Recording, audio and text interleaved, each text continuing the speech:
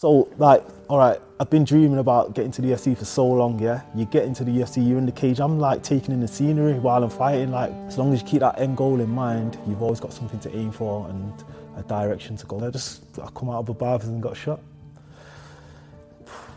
Failure is failure when you accept it.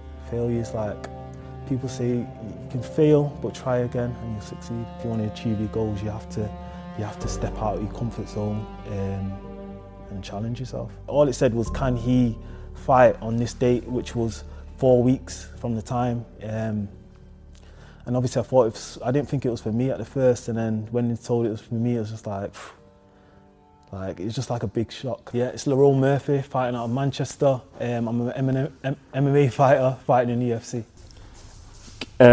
Obviously people who don't live in Manchester won't know what it's like growing up around here. What was it like for you growing up? What was your experiences like? It was crazy, man. Like, from like 13 years old, it was crazy. Like, I was running around with the boys and stuff, doing all sorts of stuff, cars, everything, fighting in town with the boys and stuff like that. Just like what boisterous stuff, innit? Just what teenagers do. Obviously you said in your early days you're kind of getting up to mischief and stuff like that, and somebody who's mischievous, you'd say they wouldn't have like the self-discipline and the mindset to go on to be a fighter. Did you, even in your younger years, did you kind of know that you was going to go on to do something great? Not really. I used to play football, so I had the discipline in football, but I blew my knee out at 16, and that's when I stopped doing any sports for a few years, and then that's when things got worse, do you know what I mean? Because I had no discipline, I had nothing to, I had no goals to set, I had nothing to work towards, so I was just kind of gallivanting. There's many people that you meet that are good at a sport or even professionally, and they get an injury and it just psychologically, to come back from it, they just can't do it. When you got that injury, obviously you would have played football probably day in, day out, big thing for you. Did you think to yourself, you know what, I can't be arsed at the moment? Yeah, I never thought I'd do any kind of sport again because my knee was weak for years, and then I started MMA and I was always worried about my knee, but I met my physio, Niamh, and he ended up building up the strength in my legs and stuff again, so from then it was sweet, and then obviously I didn't think I'd get this far, I was just training for fun. From your early years of your life, can you think of anybody that was kind of like a real influence, or somebody who really shaped you into the person you are today? My biggest influence was probably, not really in the younger years. In my older years, I used to look up to my uncle Oliver Harrison and what he's done. He was a fighter. He's raised his son to be a fighter. He's had all these big professional fighters and stuff, and that's what I wanted to go on to do. Do you think for people out there who don't have somebody who's kind of made it in whatever field, do you think that's a massively important thing, to know somebody who can show you that it's doable? Yeah, of course, because then it's real. It's real, you can relate to it then, instead of like, because I didn't know anybody that made it, like from my area, so it's just on TV, so to me it was like, it felt unrealistic, and then until I was around like professional people, then it become more doable. Can you kind of describe the company that you was in when you was younger compared to the company that you was in when you started to make it and become a UFC fighter? Yeah, different type of company. Like, obviously when you start training and stuff, you're around people that train every day and stuff like that. They ain't got time to do other stuff, and obviously when you're younger, everyone's like on different type of stuff, so you have a different mindset. Even the day-to-day conversations are different. Everything's different, the mindset's different. And when you're around people that are doing sports, it's better. There's less stress. What would you say to people who kind of maybe surround themselves with people who don't provide them with an environment where they can, you know, progress or feel successful? How would they break out of something like that? Depends where you want to go in life, and if you want to do well, then it's all about the circle and the company you keep. You need people that are gonna motivate you and always want the best for you at the same time as well. You spoke about it in the past, and it's up to you how much detail you go into, but realistically you should never have been in the UFC. You probably shouldn't be sitting here right now. There's something that a lot of people would struggle to come back from, something really negative, which kind of influenced a real positive change for you in your life when you got shot. How did that affect you psychologically, and what happened? So at the time, it was more like, it took like more of a negative path first. And obviously I was waking up angry, going to bed angry, I was angry all the time, and then like, later on after training and stuff like that, it kind of turned that into a positive and gave me more of a drive to do better. So that kind of anger at the beginning, was you aware that it was kind of taking you down the wrong path? And how did you then use that anger to like put you down a positive path? Yeah, of course, but it's just like, it's more of a time thing. It's more of a time thing, and like obviously who you surround yourself with, and obviously if you're in the wrong company while you're thinking about them things, then bad things can happen, and obviously it can go the other way. You can end up in jail, you can end up anywhere, you can end up dead. But I ended up getting into sport, luckily. How did that transition happen? How did it go from obviously being shot and then transitioning into MMA fighting? What was the kind of steps that you took? I just started training at first. Yeah, obviously I didn't want to be a professional. I just started training because I enjoyed watching it. I've been watching it for years. I started training, and then I started liking it. I ended up having my first amateur fight after about, I think it was like 6 months or something, maybe. About 6 months, I had my first amateur fight. I loved that. Ended up going to have another amateur fight. That was an even better fight, and then I just started thinking, this is what I want to do. So later on, I think I fought for an amateur title after that fight, and then I had one more and turned professional. And I went to America, actually. That was like the biggest turning point for me. I went to America in 2015, and I stayed with Dominic Cruz, and obviously he's a world champion. And then from then, it was just like, seeing his lifestyle, and then that's just what I wanted to be in it. I just seen how he was living. Obviously, it looked to me as he was stress-free, and it's not. But obviously, it's not that easy. But he had like a pool in his garden. It's just sick. That must have been a big change for you, obviously, living in Manchester, and then going to a gym in like your local area to then going to live with a world champion. Did it seem surreal? But then when you was there, it seemed achievable. It didn't seem surreal because he was just like super down to earth. Do you know what I'm saying?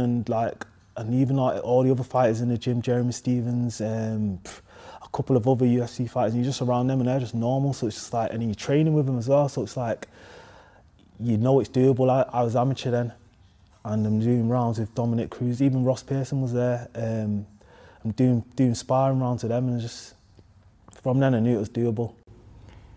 A lot of people would kind of think that, especially as an amateur, like how would you go and train with a professional? How did you even get the call up to go and train over there?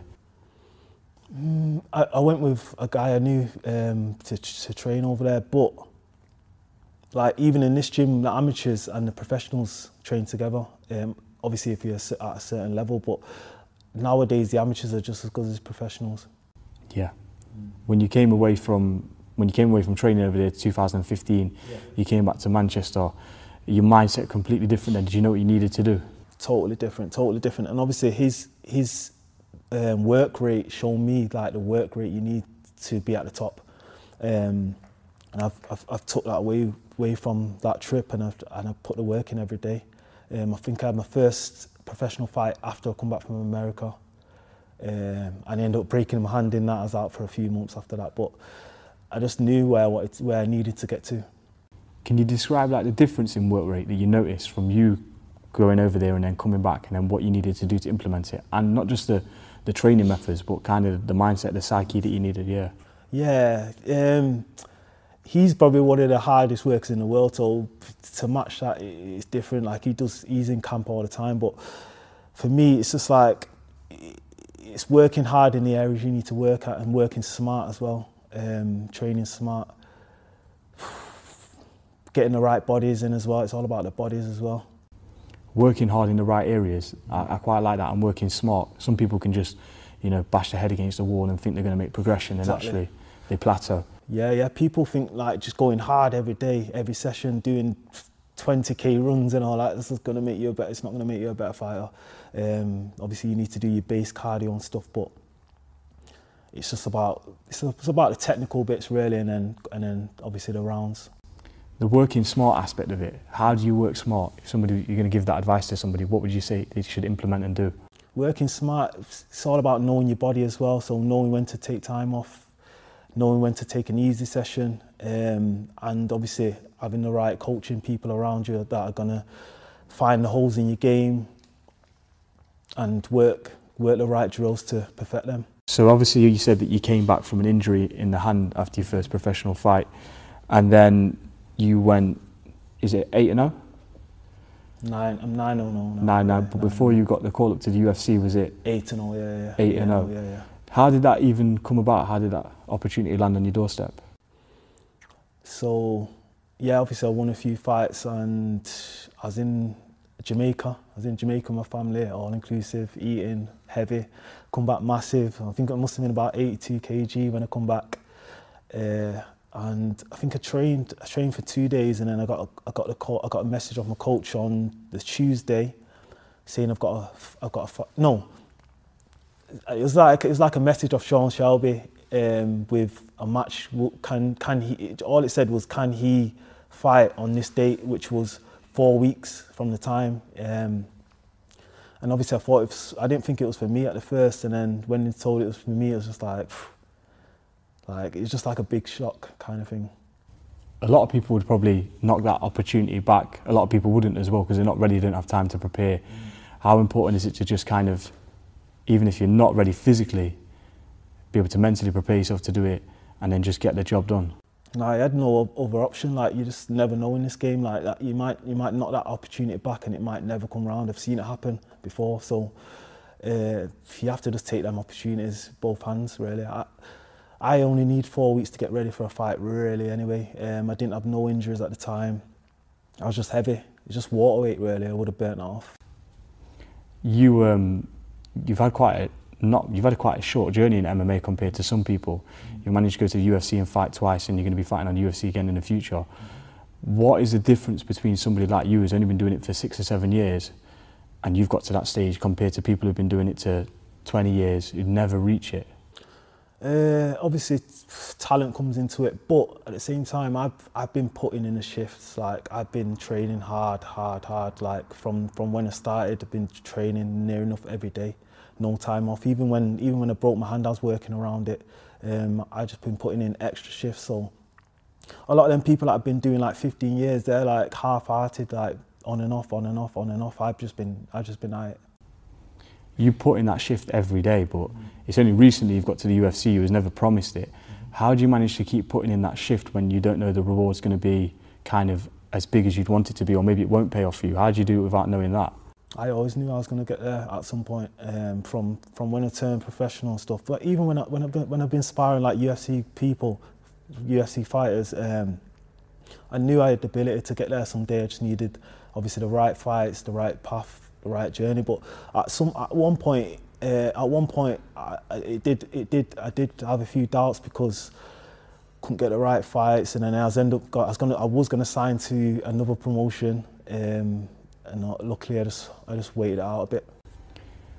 Everybody has that moment where, you know, they feel like they knew it's something, maybe they're not going to get it, but everybody's got that moment where it clicks and they think, you know what, I think I can do this, or maybe this is definitely for me.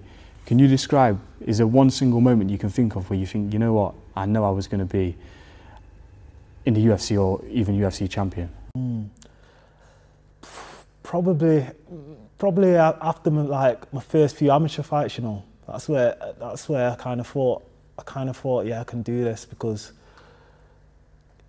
that was only like a year, and I think I fought a guy that was fighting for a good few years as well. Do you know what I mean? And I ended up beating him. He was massive. That's when I was fighting at welterweight. These guys are like 6'2". Do you know what I'm saying? But going to America was the breaking point for me, definitely. That kind of shattered the illusion. Yeah, definitely. Like, just being around it, just being around fighters, training in a proper camp where you're doing like the proper training and stuff. It just like, then it was real to me. You started MMA 21, 22. You're 29 now.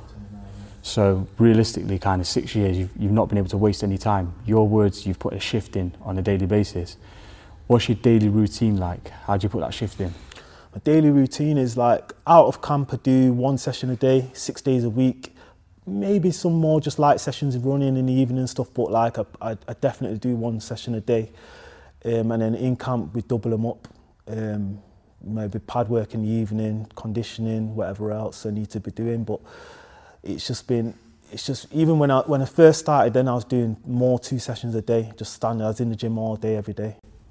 Living and breathing it? Living and breathing it. I used to have my good mate Damo, he's not really training anymore now, but we used to just go in the gym, get the keys, go in the gym and just be in there all day, just sparring or whatever, wrestling or whatever, and that's where my level grew the most. Would you say that early beginning stage where you were just living it, but you still live and breathe it now? Yeah. But even the early stage? I was literally living in the gym, just training all the time, picking up, and I used to watch a lot of tape as well. I used to watch a lot of fights and just learn from other fighters. Then come into the gym and kind of replicate that? Yeah, just come in and drill it. Like I just see, I used to watch a lot of John Jones, I used to watch a lot of his techniques and just come in the gym and drill them myself. That's interesting because you strike me as the kind of person, I said this to you before, where nothing really phases you, but I watched you train today and I seen you kind of self-critique yourself afterwards. And I know from watching different fighters and different fight tapes, you'll look at something that somebody does and then you'll try and bring that into your style and then you'll critique it and try and technically kind of craft it out. Yeah.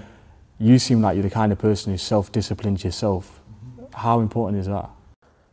I've always been like that, you know, like as soon as I get something wrong, even like when we spar, I video my spars and I'll go back and I look and I pick at little pieces to fix. But today was just like, I was grappling, but I've not grappled for a bit, so I just felt a bit rusty and I was like getting swept in some positions where I shouldn't have been, and it's just like, just didn't feel the best today. You're describing something that probably everybody goes through. And sometimes that's enough to make people, you know what, say, I can't be bothered. Yeah. I've had a couple of bad sessions back to back, or I've had a couple of bad fights back to back, or even a couple of bad days back to back. How do you tell people to get through them days? For me, you just got to have an end goal in sight at all times, an end goal. So you're going to have a lot of bad days in this sport. Bad fights are going to come, like it's part of the sport, but as long as you keep that end goal in mind, you've always got something to aim for and a direction to go in. People out there who are thinking, okay, goal, but how do I create a goal? How did you go about creating a goal? How would you give people advice for that? You've got to know what you want from life, really and truly, and obviously, like, I'm not just doing it for myself. I've got a little boy, I've got a family that I obviously want to get in a better financial position, so it's not just about me. So for me, I wake up every day with a goal and I'm going to reach that goal. You broke away from people after kind of what happened with the incident and you kind of dedicated yourself to the gym. Did you get many people who doubted you or hated on you, and if so? You're always going to get that when you're doing well. You're always going to get that, but that doesn't faze me at all. Like, I've got one goal in mind, as I just said before, and so nothing will really take my mind off that or get in the way of that. You're basically saying then, if your goal's strong enough, it will drag you through anything. Yeah, of course, 100%. Like, you just be focused on what you want from life and just stick to that. Whatever hurdles you come past, just stick to that and you'll get there. From what you've told me so far, especially about watching tapes, living in the gym, and then even filming your sparring sessions or your pad work sessions and watching them back, you could say that you're obsessed with it. And obsession is something which can really, you're giving it an ultimate amount of focus over a long period of time. Would you say that you became obsessed with the fight game and bettering yourself like that? 100%. Like, it's mad. Like, you go to bed thinking about techniques and drills and just stuff like that. It's definitely an obsession. It's definitely an obsession. Even when you're like, it's just out and about, you're just like thinking, oh, I should be training, or when you're doing something you shouldn't be doing, you're thinking about fights and stuff like that. It's mad. It's like, it is an obsession, definitely. Can you ever tell me about a time in training, not even in the fight, but in training, where it's been really hard, and maybe even after that training session you thought about quitting, or a time where you have thought about quitting, but one that sticks out in mind? Probably a bad sparring session where I've probably sparred somebody at a lower level and maybe even lost a round and been like, how's this happening? Do you get what I'm saying? I'm fighting at the top level in the world and I've just lost a round, but I've never thought about quitting because of that. The only time I've thought about, like, should I be doing this, is when I get injured and stuff like that, and that drops your morale level a lot, and you're just like how am I gonna? Because I get injured a lot, and I'm like, how am I gonna get as far as I need to get back when I'm not training? That's it. You got called up to the UFC, had your first fight. The guy's name you fought, what was the guy's name again? Zubaira Tukhugov. Quite a bit of a hard name to pronounce. Comes from the same camp as Khabib. Yeah.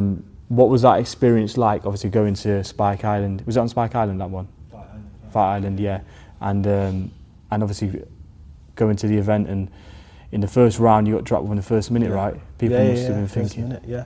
That whole experience was just crazy. I was just ready to fight. I just knew I was just going there to fight. A lot of people just think, oh, it's my first UFC fight, just get a fight under your belt and you got your contract and that's it. But I was going there to win. I always go there to win. I'll never just make up the numbers. So when we got in there, obviously the weigh-ins were first and all the crowd was like screaming for him. So I knew it would be a hostile territory. Like I knew straight away it would be like, when the fight's on, everyone's going to be cheering for him. But I was ready for that. Like give me a different type of fire as well. Do you know what I'm saying? Like as soon as I walked out, I just knew it was sick.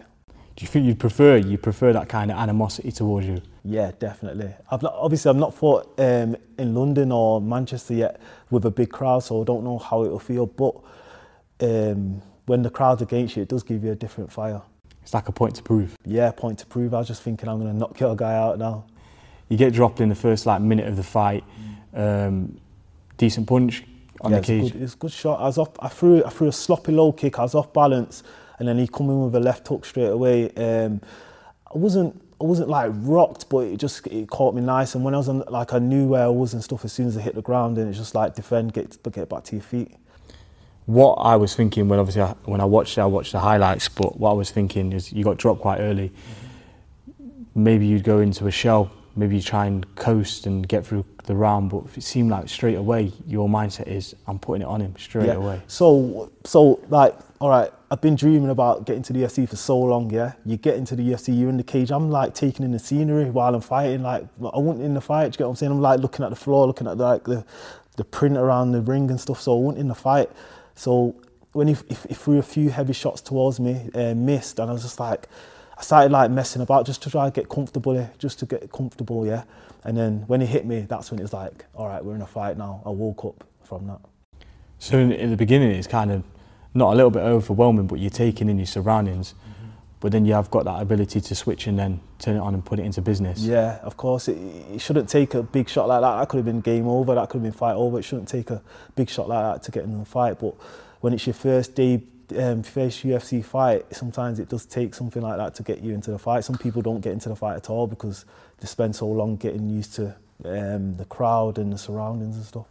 When you got dropped and you came back up, can you describe to me your thoughts and your feelings, your mindset when that happened? So when it first hit me, and I ended up getting in the clinch against the cage. I was just like, all right, reset. And then when we get back to fighting, I'll be sweet. Like my legs weren't gone or nothing. I was sweet. Once that first round was over, I just knew fight time now, ready to go. You got the draw in that fight. I personally thought you won, but it depends what people favour, I suppose. Yeah. Second fight in, how did you feel going into your second fight? A lot better. Like I knew what to expect. I knew the level I was fighting at. So everything was better. I had a decent camp. Everything was better. Everything felt good. The second guy you fought, he had a record of 5-1 in the UFC. Won 5, lost 1, right? Yeah. You drew your first fight in the UFC, but you're undefeated. You don't know defeat yet. But this guy's got a lot more experience on fighting on a big event and a big stage than you. Does that not overwhelm you? Not at all, really. Like I know what level I'm at. Obviously, I knew it was good. I knew it was gonna. I thought it was gonna be a tough fight. I knew that, but I've not been beat, so I'm always gonna just challenge in it. Like I'm always gonna see what level I'm really at. Like I don't know.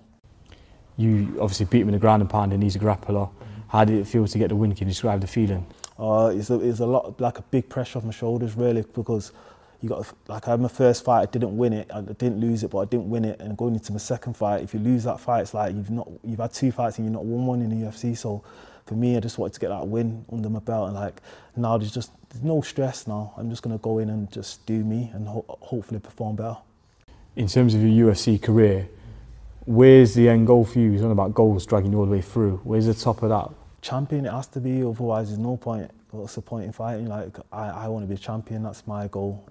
So I'm going to take every necessary step to get there. If I don't get there, I don't get there, but I'm always going to be trying to get there. In a way, with the kind of short amount of time that you've had and being in that life or death situation that you came through on, I would never put anything past you, because you probably shouldn't even be here. And you probably, in that amount of time, you probably shouldn't have even gone to the UFC. So if there's anyone to put a bet on, it's definitely... Exactly, so nothing phases me. I've been through the worst of the worst, so nothing phases me. Like there's nothing anybody can do to me that can be worse than that. Do you get what I'm saying? So we're going to get there. We're going to get there. Would you definitely say then the experiences you had in the past kind of weathered you and toughened you to kind of face anything you're going to in the future? Yeah, 100%, 100%. Like that's the mindset I have going into fights. Like nothing can really faze me. Like even if he was to lose, it's just a loss. Like what? Do you get what I'm saying? I'm not scared of anything. Like so, when we get in there, once the fight's on, the fight's on. So for a lot of people, I think I asked you a similar question, but a lot of people they have a dream or they may have a goal, half-heartedly or something like that. But a lot of people don't ever achieve the things that they set out to achieve, or maybe don't even kind of step on that path. Why do you think that is? It's life. It's life. Something like obviously you can set goals and not reach them, but that's just like life's never always going to go that smooth. But it's important to have goals and work towards them. You might not reach them, but as long as you've got the goals, you're on the right path. So you have your goals, and probably your goals may change over time. You might have been a professional footballer, now it's UFC featherweight champion. How important is it to be adaptable? Very important, because like I just said, the path's never always that smooth, and things might happen in your life where you can no longer pursue that goal. So you have to be able to divert any time. A lot of people you'll find they kind of make excuses. You got that call. You've been to Jamaica. You've been eating loads of food. You're probably weighing something like, I don't know, 84 kilograms or something like that. It'd be very easy to say, oh, you know what, next one, I'll do next one. People who have excuses, what would you say to them in terms of stopping them reaching their goal? No excuse. I didn't have no excuses. Like for me, a professional fighter is supposed to stay on it all year round. Anyway, that was my fault. It's just bad timing, really. Obviously, you're going to need your holidays and stuff, but it's just bad timing for me. But it still wasn't no excuse. I was still fit. I still went the 3 rounds. Like there's no excuses. Never excuses. What would you say to people who do have excuses? Throw the excuses out of the way, because it's just like you're giving yourself an excuse to do bad, really, innit? Just like there's no excuses ever. Do you believe in luck or talent can take you really far, or is it hard work is everything? I feel like it's a bit of everything, but you definitely need hard work to get to the top of this sport, because there's so many people doing it. But you do need a bit of luck. You do need a bit of luck, definitely. I suppose that's most things in life. Anything that anybody, things that are popular or things that, bring you wealth or success. There's a lot of people trying to get it. You can be very talented, take you to a certain point, but then I suppose the thing that separates you would be the hard work. Yeah, so if you're working hard all the time, when the opportunities present themselves, you'll be ready for them. Do you think that's an important thing? I know you spoke about it a minute ago. You said you're a fighter, so you live every day like a fighter. So every day you should be ready for whatever opportunity comes your way, so you can deal with it in the best way. Yeah, exactly. So for me, if I stay training consistently, if a good opportunity comes, I'll be ready for that if my body's okay. So when you start slacking off and stuff, you start to miss them opportunities, and that might be your only opportunity to reach your goal. What's the best piece of advice that someone's ever given to you? It's hard to say off the top of my head, but my uncle used to always give me advice about fighting and stuff, and just being myself, and just live it. Take every day as it comes, really. Don't think too far ahead into the future, and just take on the challenges as they come. What would be the best kind of a bit of advice that you could give to somebody after kind of your experience and journey, and not just even as a fighter, but because you had a lot of life experience as well? Anything that you picked up from your life experience? Just always keep going. Like life will knock you down, but always get back up and carry on fighting. Always. As a fighter, you've probably been, and like again through your life experience, you've probably been developing kind of different characteristics of your mindset that are important to get you to where you are. What would be the most important characteristics of your mindset that have kind of took you to the UFC?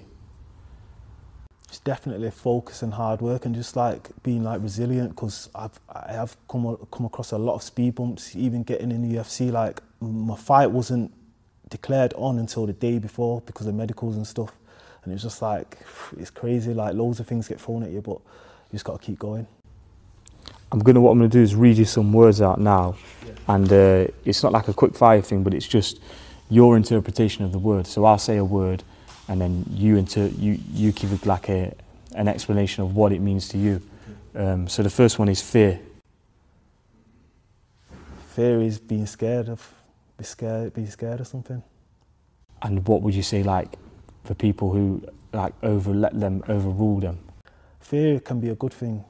Fear can be a good thing. For me, fear. I like to go into I like fear going into a fight because it keeps me switched on and ready.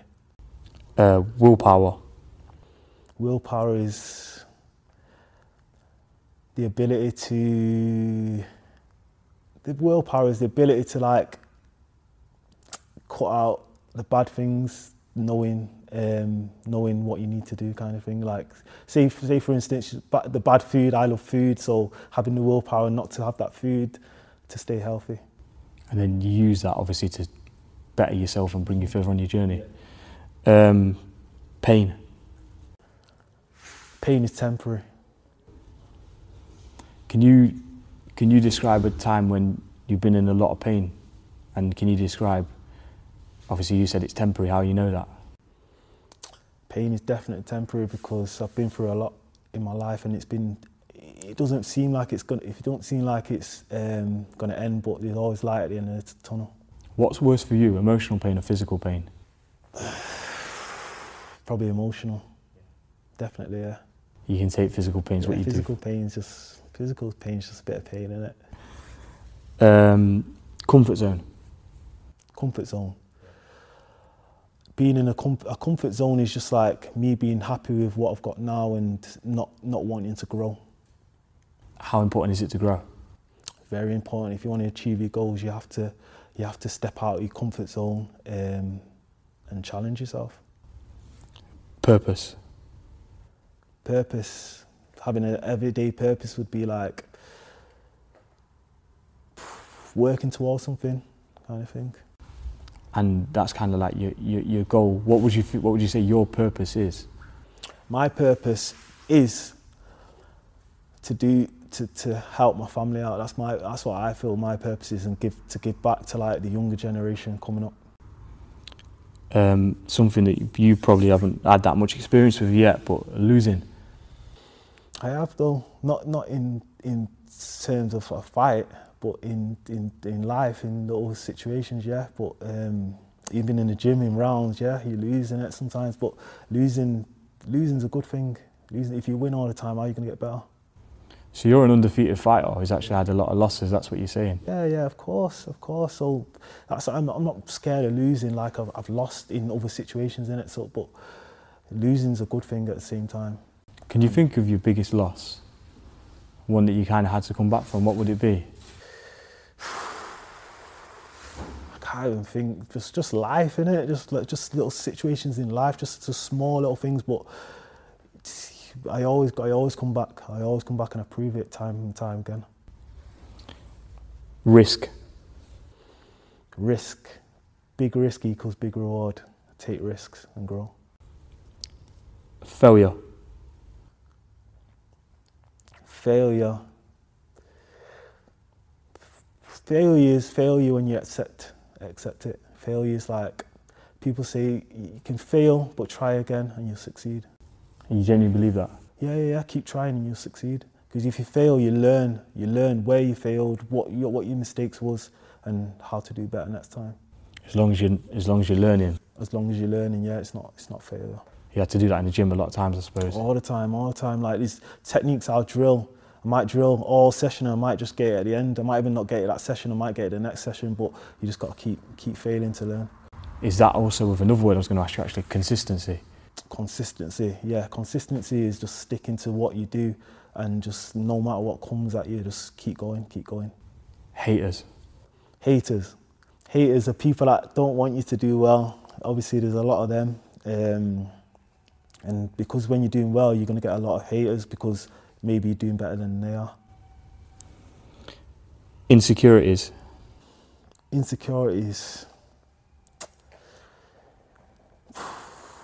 In terms of fighting, it's like, am I good at this, or I don't know how good I am at that, and it's okay to have insecurities. How do obviously, because the last thing you want to be thinking when you're in the arena is, am I going to be able to do this? You want to kind of feel confident, I suppose, when you're in there, but all the way through camp and stuff, it might pop into your head here and there. All the time.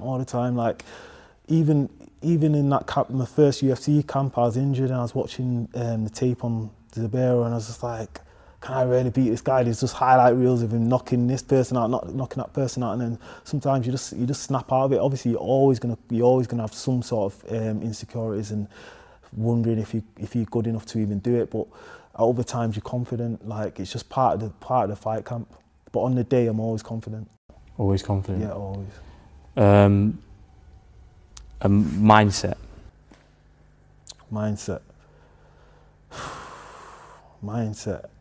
Mindset's kind of having like a certain, for me, it's like having like a certain thought process on everything, and just sticking to a certain way of thinking. Like for me, I always come across problems and stuff, but I always keep the goal in mind, and I always say that to you because that's what gets me through certain things.